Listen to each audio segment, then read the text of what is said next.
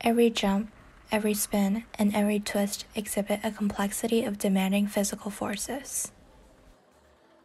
Today, we'll elucidate some of the most fundamental yet intriguing physics laws and principles that govern the performances of athletes.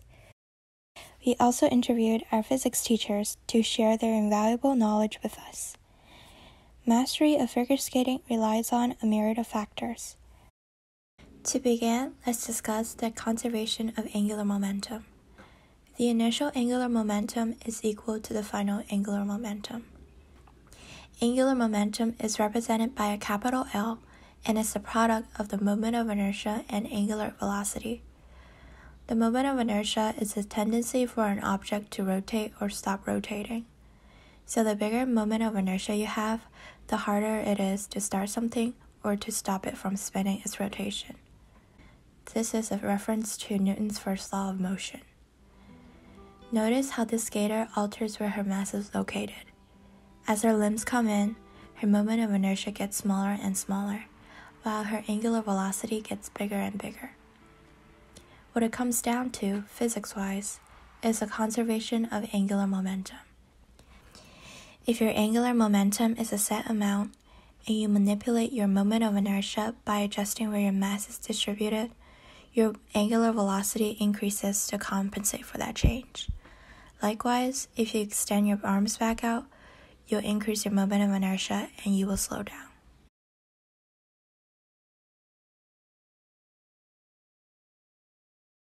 What are the characteristics of ice that make it ideal for skaters to skate on?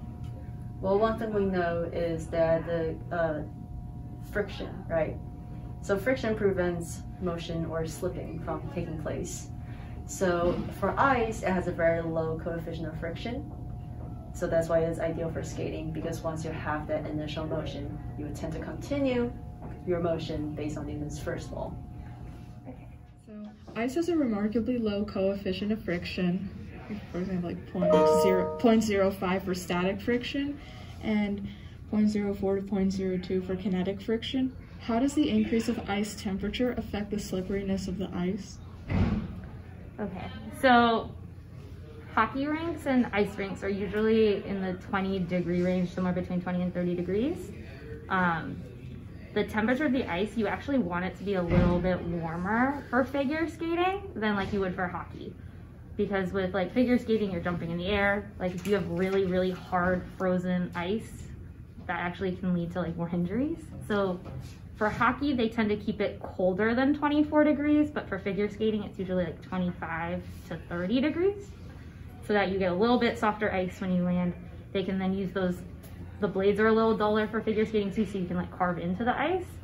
And so warmer ice, yes, there's gonna be a teensy bit more friction, but like it also is there for like safety things, because you don't need to go as fast with figure skating as you might with like a hockey play, and you don't have to worry about like the puck sliding for figure skating, so that little bit softer ice isn't a big deal. Indoors, it's usually okay. Like the air temperature is not going to be warm enough to like melt the ice where it like becomes dangerous to skate on. But as it gets softer, you just lose speed, which makes it harder to do certain elements. And how would you define angular momentum?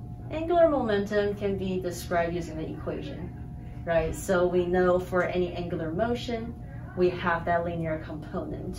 So for momentum, we have your initial mass and also this velocity that's going at. For angular motion, you will convert them to their angular counterparts. So instead of using mass, you will have the moment of inertia, and then you will also have the velocity, which is converted to angular velocity. So multiplying, I find the product of those two, and you get the angular momentum. So here my awesome student Taryn is going to demonstrate how angular momentum works. So she's currently holding a dumbbell, and we can figure out the moment of inertia, or we can manipulate the moment of inertia by changing how far those additional mass is away from the center of rotation, which is where her body is. If I want to increase my moment of inertia, then my angular velocity is going to be lower. In accordance to the conservation of angular momentum, if Taryn is to pull her arm in during the rotation and therefore decrease the moment of inertia, then her angular velocity is going to increase. So we're going to show that real quick. So Taryn, can you hold on to both with the rope ends and then just extend your arm out. So I'm going to spin Taryn real quick, and then she will spin at a certain angular velocity. And after she starts rotating, she will pull her arm in and increase her spin. Sorry. Good try, Taryn. If you're scared, like, don't lock your knees and then just bend it slightly. Yeah. And like the lower you bend, like you lower your center of mass and you'll fall off as easy. Okay. All right, so extend your arm out again. All right, pull your arm in. Oh my god. Yeah, no, you're doing a good job. How is angular momentum conserved during a figure skating jump? Okay, so like once the skater leaves the ice, there's no external force causing them to rotate differently. So their angular momentum is going to be constant. By changing their body position in the air, they're changing their moment of inertia, which changes their angular velocity. So like by bringing their arms in really close, they spin really fast, arms out, slow down. And so since there's no force changing the total amount of momentum they have, once they generate it by jumping off the ice, really they're in control of how fast they go by how they place their body. How does training condition skaters to avoid getting dizzy? So again, from a dance perspective, your inner ear tells you like which way's up, and so do your eyes. So that's part of what we call your vestibular balance system. And so part of rotating, when you spin a lot, you have to basically tell your body like, oh no, I'm not spinning. And you like train your brain to kind of ignore the signals that are telling you like, I'm gonna fall over. I should counterbalance by doing this, because that would actually throw you off balance. And so a lot of it is just practice, practice, practice. They start small with like 1 or 2 turns, and then they slowly work their way up till it's required of like, I think it's like 6 to 10 spins once you get into like competition. So part of it's that. They've done some studies with like rapid eye movement too, that helps people who have like vertigo. Like basically you feel like the world is spinning, but like if your eyes like basically move against the spin, it can sort of trick your body into thinking you're not spinning. And also, like once we're rotating our body, if we like fix our eyes on a point, like our body can't sense that we're rotating anymore. It just can detect like the change in rotation. So like while you're taking off or landing, and then some studies have shown like, we don't know if like figure skaters do it on purpose or not, but a lot of times they like will choreograph spins out of spins or out of a jump. They won't just like spin and then totally stop. Like they'll either like move their head or move their arms to kind of bring some of that rotation with them out of the jump, so it's not like start, stop, start. And that helps with being dizzy as well. Thank you. Does body shape or distribution of mass affect the overall balance of a jump? Absolutely. So your center of mass is what you're trying to get up off the ice. So it's like a delicate balance, because if you want to jump higher, you need more muscle mass, but more muscle mass means that you have more mass, which slows down your rotation because you have more moment of inertia. So skaters have to like balance this tough choice of like, do I need stronger muscles to get higher up into the air versus like, how can I get that into so tight a position I can spin as fast as possible? Because I mean, right now everyone's trying to hit like quad jumps and even theoretically quints. Like that's the goal, right? They've done studies that show like a quint would be really difficult to hit without having a bigger shift in mass. So like they've had like skaters try like holding weights, and they've been able to like generate enough change in angular momentum to get around 5 times. So it's theoretically possible. The question is finding that balance between the two, because they found that the air time between like a triple jump and a quad jump, they're spending the same amount of hang time in the air as they go up and come down in like their parabola, but it's the moment of inertia that dictates, do they make it around enough times to actually land the jump. So the center of mass is the average position of where your masses are located, right? So if your I wouldn't say, like, of course, like your body type or where your mass are distributed throughout your body can affect your center of mass. For example, if you're taller, then your center of mass is probably going to be a lot higher. If you have a stronger upper body and more muscle as a result, then you're also going to have a higher center of mass. And vice versa, like if most of your weight is distributed in the lower half, if you have like really strong legs and really weak arms, right, then you can drop that lower. Figure skating has evolved due to the different techniques and different demands, right? So for a figure skater, a lot of them need to have very high rotational velocity.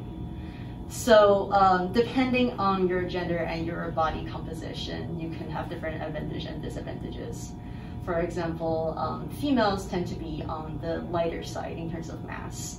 So what that means is you can use that to your advantage, and since you're lighter, you can jump higher. And for men, because they have more muscle, so that means they're more powerful. So when they take off and do the jump, then they can have a more powerful spin based on like their muscle power. A lot of questionable coaching practice is that they want to maximize, the advantage that comes with their body composition. So for example, the most recent Russian cheating scandal is that you will use medication so that you can increase like your heart rate and cause better performance, or you will starve the athletes and therefore keep their mass really low and keep their high jumps. So from a physics perspective, what strategies can figure skaters implement to enhance their aerodynamics? So they've actually done some research studies. I believe there's a professor at the University of Delaware who helps the US figure skating team, but they take video analysis of the skaters and they show them, okay, well, here's where your arms are in your rotation, here's where your feet are. Like if you cross your feet, bring your arms in, you can quickly tighten up and spin quicker.